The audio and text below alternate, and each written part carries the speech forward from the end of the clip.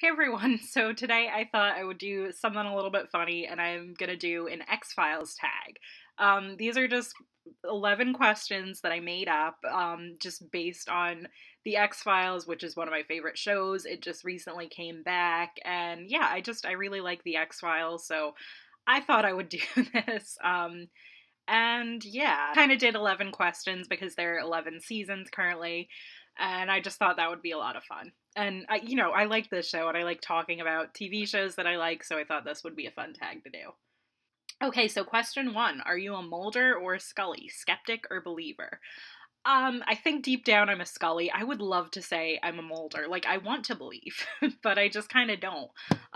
It's like, if I do believe in, like, aliens and stuff like that, like, I want to say that, like, I don't know. Let's just say, like, I do want to believe, but if somebody were to, like, tell me a story about, like, how they have, like, a ghost that follows them or something, I kind of get skeptical. So I am more of a Scully in that sense. I'm also a Scully just because I think she's an awesome character and she's, like, a feminist and she's kind of my idol. And, like, I loved Mulder when I was started to watch the show, but now Scully's, like, she's my girl. I like the memes of, like, feminist Scully, like, she's, like, tired of Mulder's, like, all of his male stuff that he's done, and she's just, like, tired of the patriarchy, and I really dig that. I love Scully, so. Do you ship Mulder and Scully? Why or why not? Yeah, obviously I do. I don't know, I feel like just because, like, the seasons are just, like, the more you watch it, the more you're like, yay, I want them to get together. And it just, they don't have to get together. This show is good either way, which is kind of why I like them together so much. Like, the whole narrative of the show isn't dependent on the fact that they are or are not a couple, and I think that that's kind of awesome, and I wish that more shows were kind of like that today. I feel like a lot of shows rely heavily on the will they or won't they, and I love that X-Files, like, straight up never told us if they were together at any point, except for kind of in the second movie, but I don't really count that, because I hated that movie. But, anyway. Okay, what are your favorite types of episodes? The myth arc episodes or the standalones? So, this is a tricky question, because, like, I don't know, I always get so excited when they have, like, if you watch the X-Files, there are, like, two different types of episodes. They'll have, like, a standalone episode that's, like, like Mulder and Scully are just, like, fighting the Chupacabra or something weird like that. Or they'll have, like, episodes that, like, go through this bigger, like, government conspiracy type plot, and that's kind of like the plot of the show. That's how the season usually starts, and how the season usually ends is with the myth arc episodes, and they'll have a few in between. They'll have, like, two-part episodes where they will explain kind of what happens more like that. I do think the myth arc episodes are, like, my favorites, but because, like, that's what, like, if I were to just go back and watch the X-Files, like, in a hurry, I would probably just watch those because that's the overarching story. But, like, the episodes that kind of, like, stick out in my head more are, like, the standalones. Like, I'll mention one of those later that's my favorite episode, but I guess those don't necessarily stick out more in my mind, though, because I'm always like, oh, but the black oil and the super soldiers and all this other stuff and the device that goes click when you, like, get the thing. You guys know what I'm talking about if you watch the show, right? I hope I'm not just sounding crazy because I haven't watched, like, the original season in a couple of years. But, yeah, those episodes stick out in my mind, too. But, like, like, standalones, like, you could just watch any day. Like the one with the Fluke Man. That's a really good episode, and that's just, like, a standalone, like, Monster of the Week episode, and I like that a lot. So, these types of things. Like, you get it. What's your favorite episode? So my favorite episode is in season 3, I think, and it's the one called Clyde Bruckman's Final Repose. It's kind of a lighter, like, funnier type of episode, and the guest star of it is Peter Boyle, and he plays a psychic that, like, he can see people's deaths. Like, he can't, like, see everything into the future, I don't think, but he can always see people's deaths. And, like, it's very mysterious, and that episode gets to another episode that was, it's kind of, like, in a fan theory now, because, like, Scully asked how she dies, and he said, you don't. And, like, I'll get more into that later. But I just think that that's really cool. Like, everything about that episode was just so good, and I just really liked it. It's a funny episode. It's got a lot of heart in it too. And it's really funny to see, like, Mulder and Scully are very different in this episode, and it's a good one to watch. Okay, my least favorite episode. That would have to be the episode Space in season 1. I skip it anytime I'm rewatching it. I haven't seen it since whenever I first saw it, like years and years ago.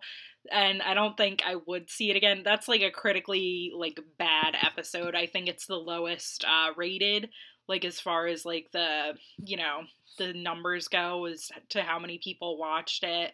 And yeah, it wasn't a good one. It was very boring. Number 6, your favorite guest star. So I already mentioned Peter Boyle in my favorite episode, so obviously he's one of my favorite guest stars, but I have a few more, obviously, because I love the show. My second and my third favorite episodes are all written by the same person that wrote the Peter Boyle episode that I just mentioned, and his name is Darren Morgan, and he also wrote an episode called Jose Chung's From Outer Space, and that one's really funny. Jose Chung's definitely a favorite guest star of mine. The actor that played him, I think he passed away somewhat recently, but the actor that played him was just so good. He was like so funny, and he was in other shows that like the creator of X-Files wrote too, and like I want to watch those shows now just to see like what he did, and like I just think that's really cool. So yeah, that episode, I think he's a fantastic guest star, and he was just that character, like just for like a one episode character, he like made that character his own, and I just think it's so cool that he kept playing that character in other shows by Chris Carter. So that was really cool. And another favorite guest star of mine, also from an episode written by Darren Morgan. This was actually in an episode from season 10, so it's one of the newer seasons that aired in the last few years. Kumail Nanjiani. He's a known X-Files fan. He has an X-Files podcast called The X-Files Files, and he just does a really good... He wasn't in the episode for that long, but it was just so cool seeing him in there and seeing him, like, you know, as a part of something that, like, he's grown up with and that he really liked. Okay, so the 7th question I have on this is original series or reboot.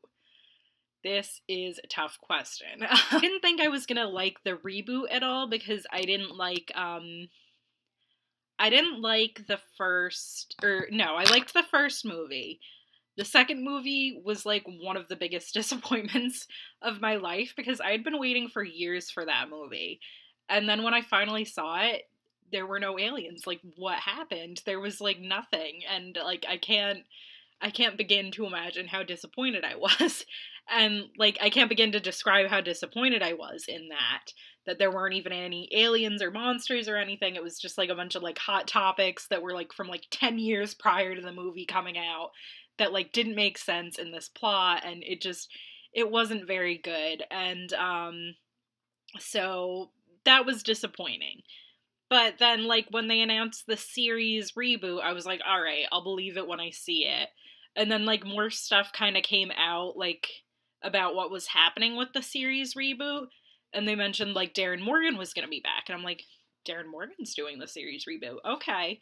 And then they were like, there's going to be, like, an episode about home. And I was like, okay, alright, I can dig this a little bit. And it was just it was really good. I was like impressed with the reboot, and like a lot of the episodes, like I said, I really liked that, I think it was called Scully and Mulder versus the Were Monster. I liked that episode a lot, and I liked the episode called Babylon.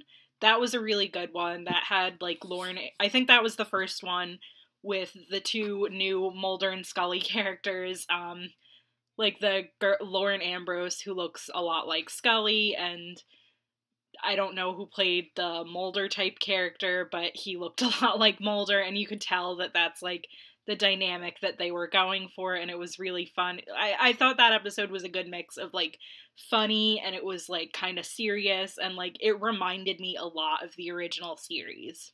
And I kind of like what they're doing with the series and like how they're continuing on with the story and like how they've kind of like brought other things back from it. I think that they've done a good job. Does that mean it's, it's better than the original series?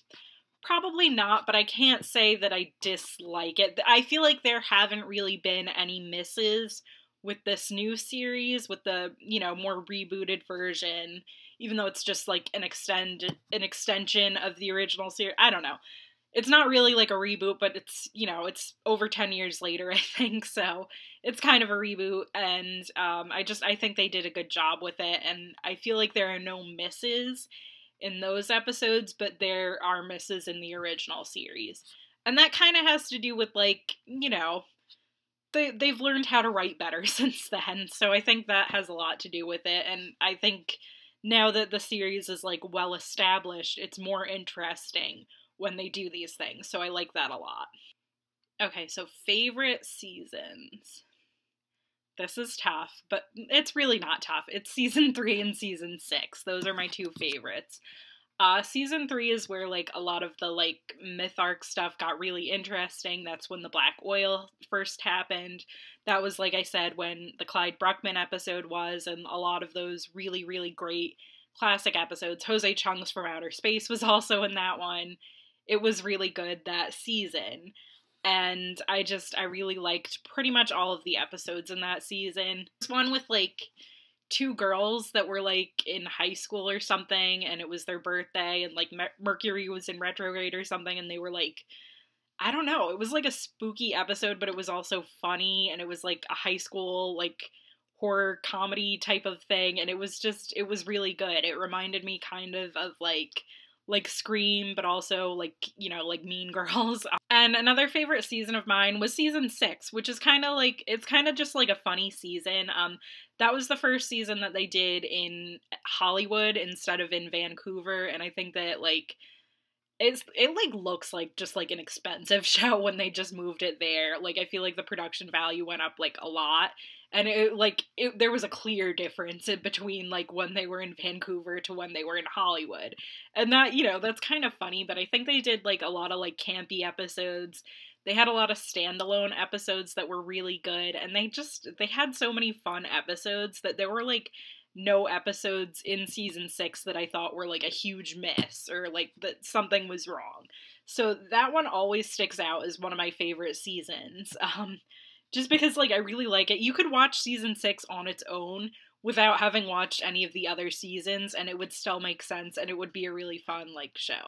Okay, so number 9. What fan theories do you think should be canon? And I feel like I'm cheating with this one, because this fan theory kind of is canon in the new series with that they're doing, but the fact that Scully is immortal. There were kind of like a few like different episodes that kind of led up to that point of like the fact that yes, Scully is immortal. First was the Clyde Bruckman when he says you don't die, and then there was an episode, I forgot what the episode was called, but like the guy like took pictures of people and then they would die or something, or it would show how they died or something like that with like how he took pictures and Scully didn't show up or something, or like maybe it was he took pictures of people and then they didn't die and he took a picture of Scully so she can't die, and then now it's like she has alien DNA, and like she's even said like, don't you know Mulder, I'm immortal, and she mentioned that in the Scully and Mulder versus the Were-Monster episode. So I feel like that one is canon by now, that like everybody knows that Scully isn't going to die. But I think that that's pretty cool. I just like that that's a fan theory that kind of stuck, and I had to give that a shout out in this tag. I didn't know how else to do that. Okay, question 10. Scariest monster. This one's hard. I feel like I don't even know what to say about this one because there are so many scary ones. I think the episode in season 4 where the guy he ate people's cancer or something like that, or he like attacked people that had cancer, that was a creepy episode.